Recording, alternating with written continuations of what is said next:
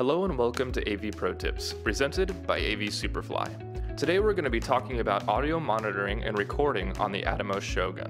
The Shogun records up to 8 channels of audio digitally embedded in the HDMI signal and as many as 12 through HD SDI. The Shogun boasts the addition of HD SDI functionality as well as XLR breakout capability through the multi-pin connector, essentially adding XLR ports to your DSLR cameras. Though quite useful, additional functions on the Shogun can present us with new challenges on set. Thankfully, after brief diagnostic, they're no longer an issue. The first thing we'd like to note is that your audio and video at times may be out of sync on your Shogun recording. Nothing to worry, Atomos has a quick fix. You can easily access audio settings by pressing on the audio meter and then on the bottom right selecting audio options. Locate audio delay and adjust accordingly. This should be able to take care of any audio syncing issues.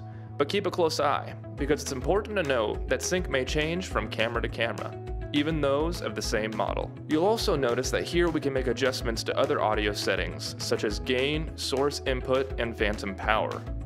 Aside from that minor syncing issue, the Atomos Shogun is an excellent tool for monitoring and capturing ProRes footage for your next camera shoot. This video was brought to you by AVSuperfly, and we'd like to remind you that the Atomos Shogun as well as other essential gear is available for rent on our website at avsuperfly.com. Thanks for watching.